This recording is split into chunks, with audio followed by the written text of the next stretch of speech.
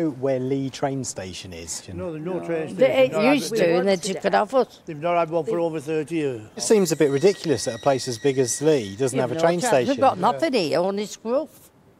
Only scruff? Scruff, look at it. Right. Like a pig hole.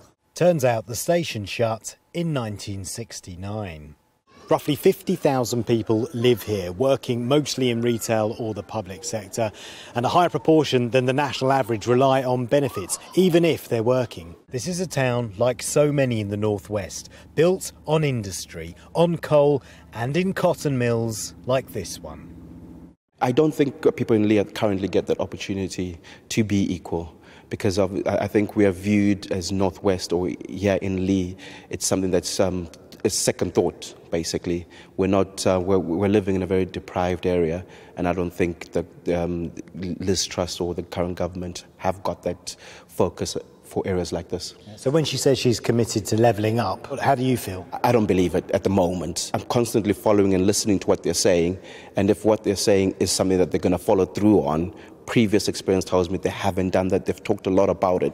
Leigh is one of the so-called red wall seats. Labour since 1922, it switched to the Conservatives in 2019, lured in by promises to get Brexit done and reduce regional inequality.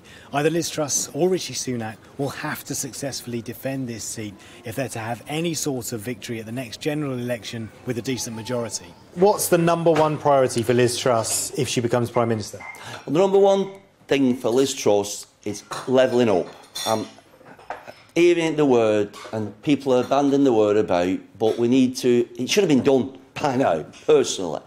They're committed to it, and they said they've been committed to it. It's part of a manifesto, she's committed to it, but we're still waiting here. I'm panicking. I mean, at the moment we're fine because we don't need the heating on, but obviously the coffee machine does use quite a lot of electric, so you're trying to, you know, cut corners, which I don't want to do because I love what we do. If they could give some help, now whether again it could be some extra financial help with our bills, that'll then not only help me as a family man with my grandkids, etc., and my children, but also people have a little bit of money in their pocket to come and spend in my shop. The council says Leigh has had no levelling up money and urgent help is needed. We are a predominantly hot studio, so energy costs and things like that. It would be a massive help if we got some kind of help with it or some kind of guidance with it. Cost of living's going up, inflation and stuff like that, so obviously it's taking a hit on everyone's pocket.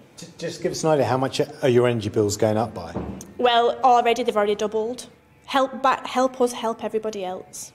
Like, that's what we're here for. We're trying to help everyone. We're trying to invest back into the community. We're trying to help people who are not just struggling physically but mentally and things like that. What about all this levelling up stuff that they talk about on the TV, like the politicians? Oh, well, do you believe them?